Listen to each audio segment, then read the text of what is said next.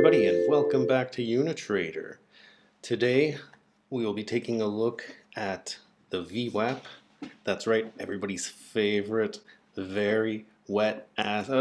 Wait a second. Volume weighted average price. Oh, mind out of the gutter. Anyhow, before we get started, I just want to say that I've seen a scammer trying to contact people in the comments. That is not me. I will never contact you asking or sharing my WhatsApp number, nor will I ever provide to you specific financial advice because I'm not a financial advisor, and nor will I accept money from anyone. So if anybody's asking you for anything, it ain't me.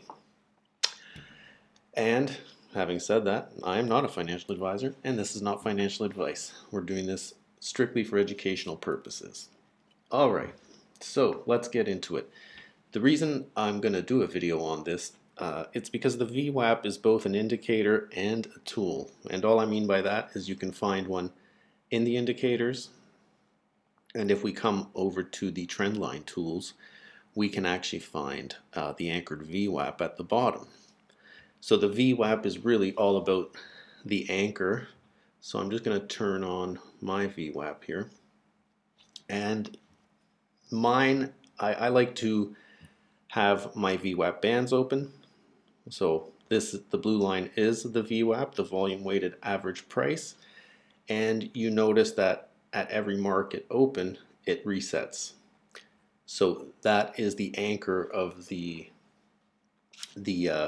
default settings of the indicator, okay? So this is how I like to use mine.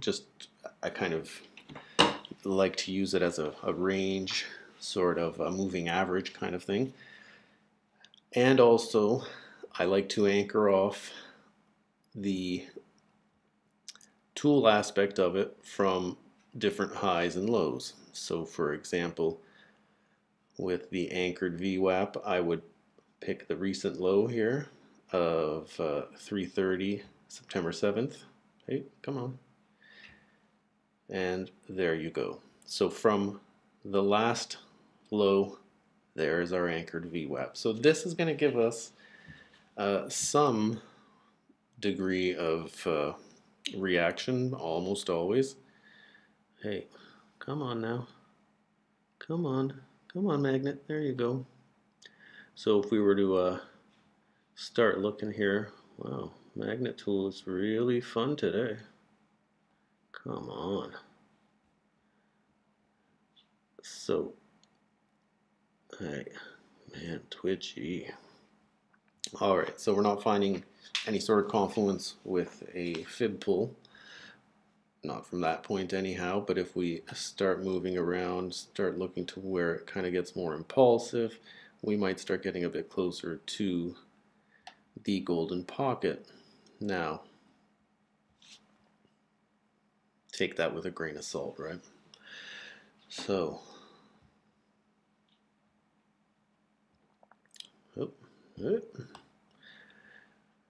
so not only do we take that low, I'm on a 15-minute chart. Let me just zoom out here a bit to the 4-hour. Okay, we could take this low. Also, you're going to be wanting to take some anchored VWAP from the highs.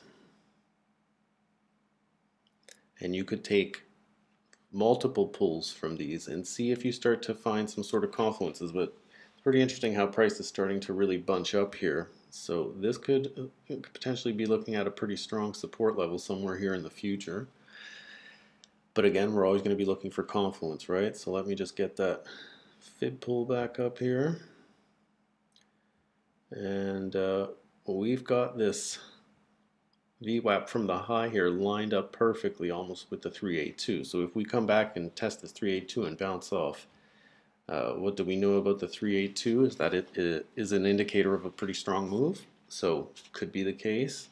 Or if we blow through it, it can show us some signs of weakness, which is kind of what everybody's trying to figure out right now. Strong or weak, strong or weak. And the longer we kind of just sit around this area here, the less information we're getting. But let's keep in mind today is the CPI release. So at 8:30 New York time, the Big Daddy Pal is going to come out and give the inflation projections. So not projections, the actual rate. So that is how you use the anchored VWAP. Like just pull them from everywhere, as long as it's highs or lows, and look for confluence, look for other things. Could be pitchforks, could be channels, could be, and look at that. We almost rejected off of that from this high. So yeah, look, just pull them everywhere and look for other tools to use with them. So I'm going to give you an example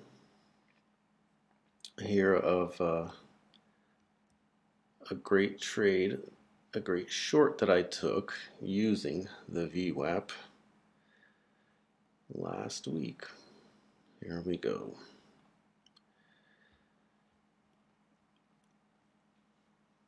So September 6th.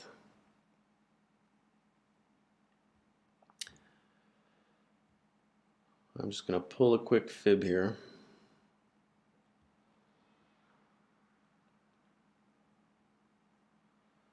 And I'm going to unhide my VWAP.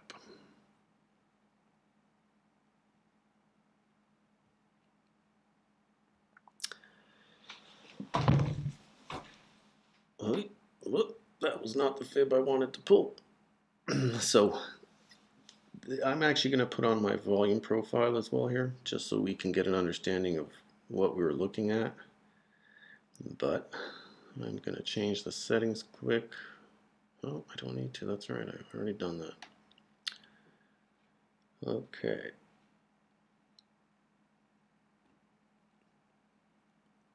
Okay, so this is what the volume range profile looks like. And we've got our VWAP here. And we were bouncing in between this point of control and the value area high.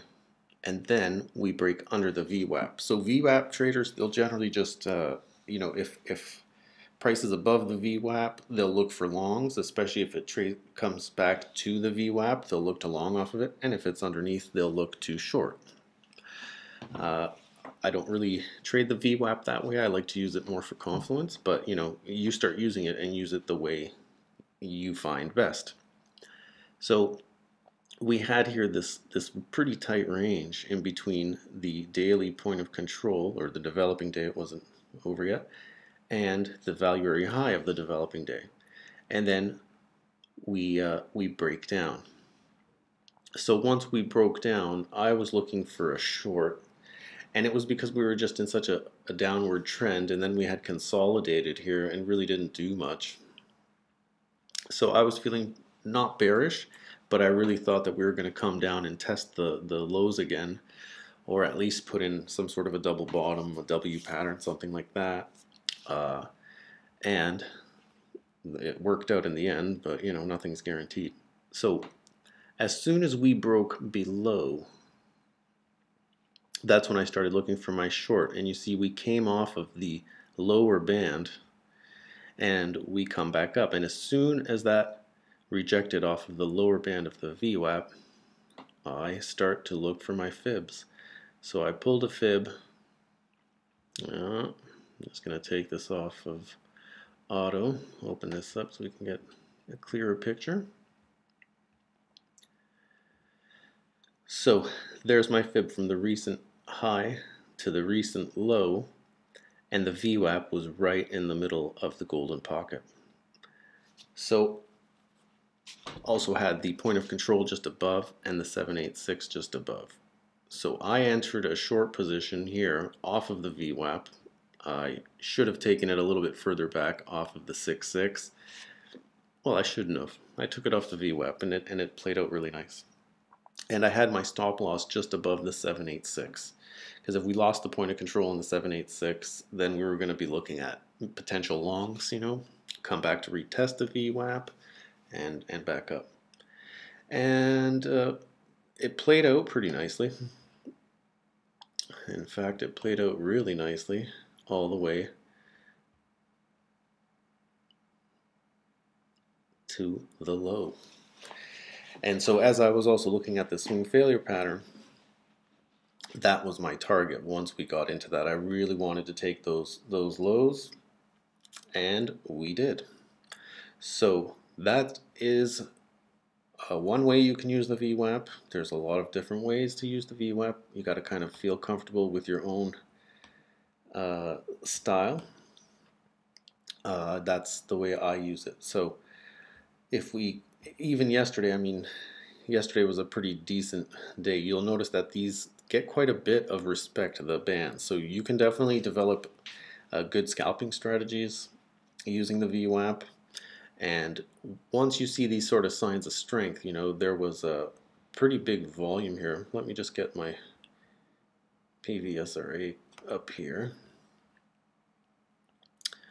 You know, there's pretty decent volume around here, a lot of volatility, and then we get this lull, and then a spike up in volume, and we claim the VWAP, test the upper band, and then we come back down with pretty decent volume as well.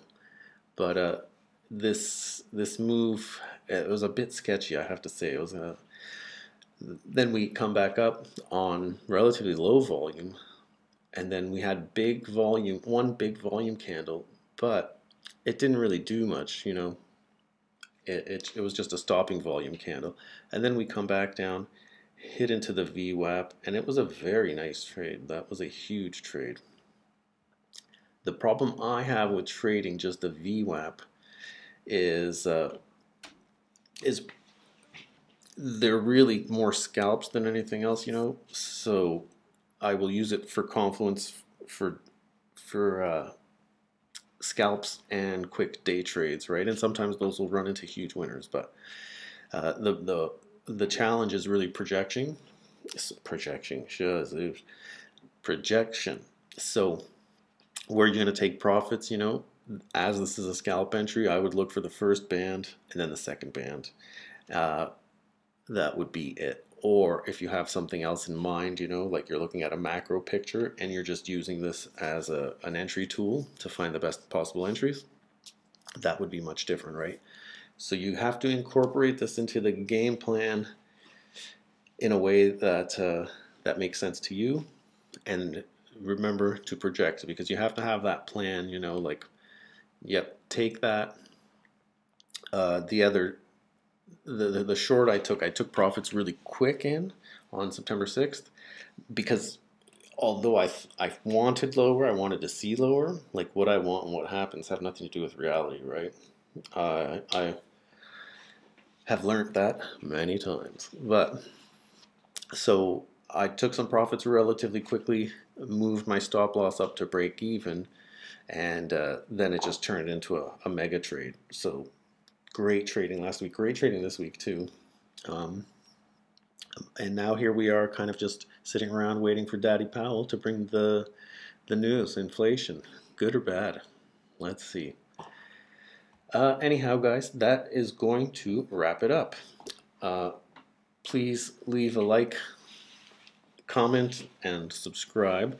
I'm also thinking about starting to do a daily video. I didn't think I was going to get 150 subscribers.